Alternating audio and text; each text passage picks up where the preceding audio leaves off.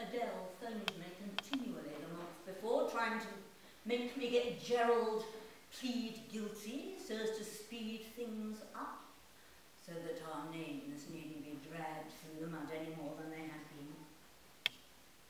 She said she was glad her name wasn't Spencer anymore.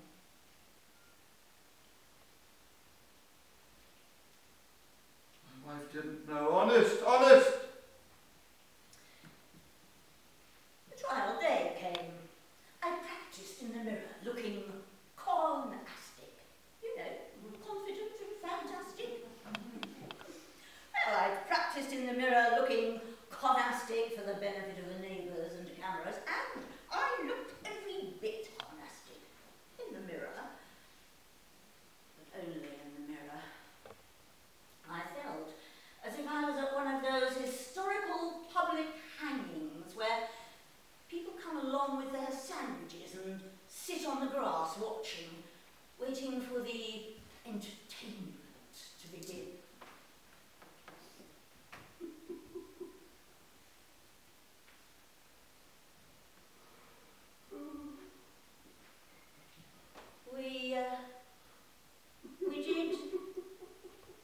We had a good sex life, didn't we, Gerald?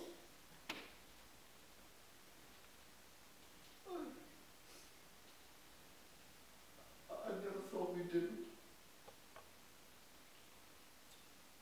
So?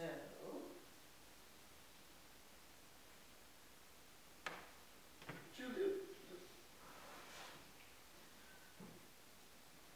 it was every Sunday morning, 11 a.m. exactly. You categorized everything. Boxes and boxes of categories, Jill. Our lives have run by categories. Everything is compartmentalized. I could set my watch by everything you do. I know exactly what you're going to do on Thursday in 3 weeks' time at 2 p.m.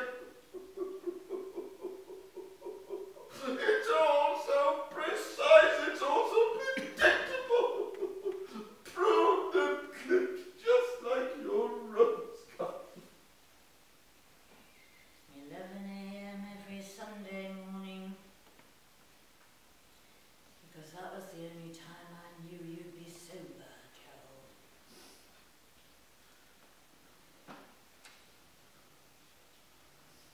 Now, now that I have your attention, will you please answer the question? We did have a good sex life, didn't we?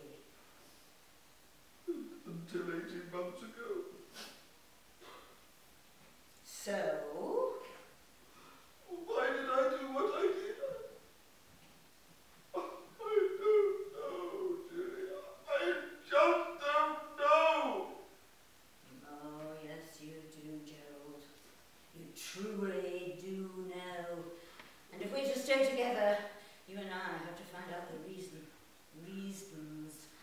Otherwise, I can't live with you anymore. I just don't know. I truly don't know. Julie, can't we just forget this? When was it that you first started to look at those sites? How did you find them? I was sent an email. Oh, why? Look, I'm not saying I didn't do things wrong. It just happened.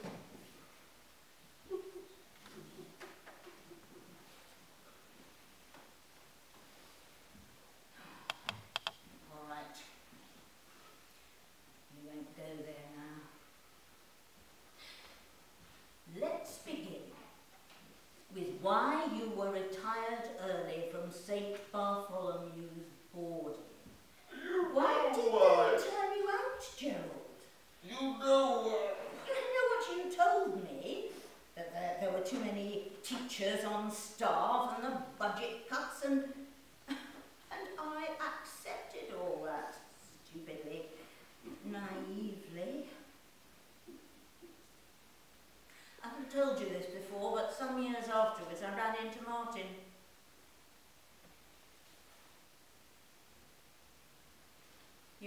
Captain Mace, our deputy head. Yes, and our friend. He inquired about you, wanted to know if you were teaching again. Well, I said that you'd put out a few feelers, some applications, but that no one wanted to employ a 57-year-old man. Julie, We chatted a bit.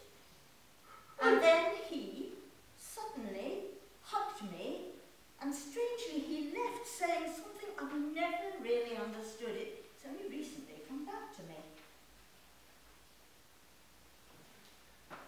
Julie, I don't think we should go on with this. Can't we just forget it for now?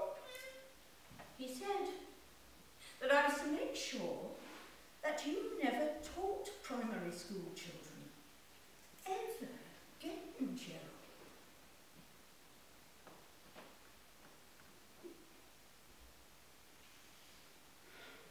Cameras rolling, the dreaded day arrives. Up the court steps. I never knew the courthouse had so many. Suddenly, I felt Gerald slip and fall. He'd asked me to hold his hand and I refused. Down he tumbled, step after step. I ran after. I called an ambulance. No one moved. No one. For God's sake, even Chris Langham's wife had her 3 boys with her. Julie, can you help me? Oh, how I'd like to ring her now. Let's get together for a cosy, warm chat over a bottle of Sauvignon Blanc, just us girls together, swapping anecdotes. The wives' club of men accused of paedophilia. Gerald had had a stroke. I was told that he'd need lots of rest. Careful looking after. And it was then it occurred to me, I was a 60-year-old woman who'd spent practically her whole life carefully looking after everyone else. Everyone but me. Julie,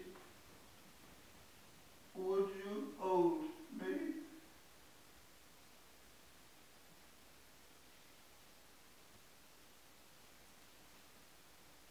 No. I don't think so, Gerald.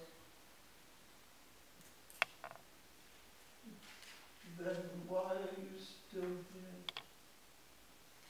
I don't know, Gerald.